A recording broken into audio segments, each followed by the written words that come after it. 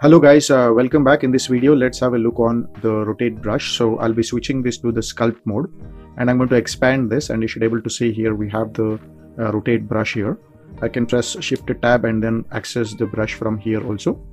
So I would like to just bring down the polygons here and then just enable the wireframe, and then I'll increase the brush size, and then just if you could able to see that's the active vertex, and when I click and drag from that vertex you should be able to see there is a twist here.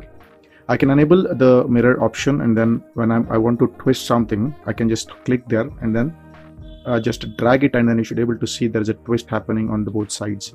Okay, so make sure that it is symmetrical on both sides, and then you can make use of this and pose this character in terms of rotation. Okay, you can select any point and then just click and drag and it rotates that model. I just press control 3 just to subdivide it furthermore, and then I would like to click and drag, and then you should be able to see there's a twist happening here.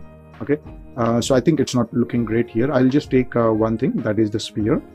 So I'll go to this mode, and I press control 3 to subdivide it, and then choose the rotate brush, and then just click and drag it, and then you should be able to see that sort of twist happening on the model. So I can increase the brush and then do overall twist over the model.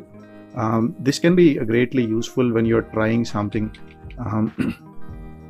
abstract. Okay, so when you want to make abstract 3D models, you can generally use that.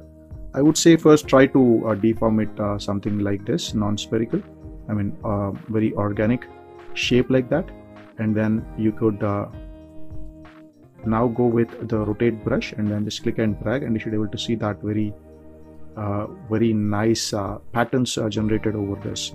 Give it a try with the beautiful shaders and see what you get here. As I told, it perfectly looks like a abstract 3D shape. Not only that, as I told, just if you, in the case you want to twist any part, just click and drag that. You don't have negative or positive options here.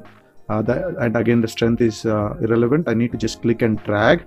As I keep dragging, the object keeps rotating there.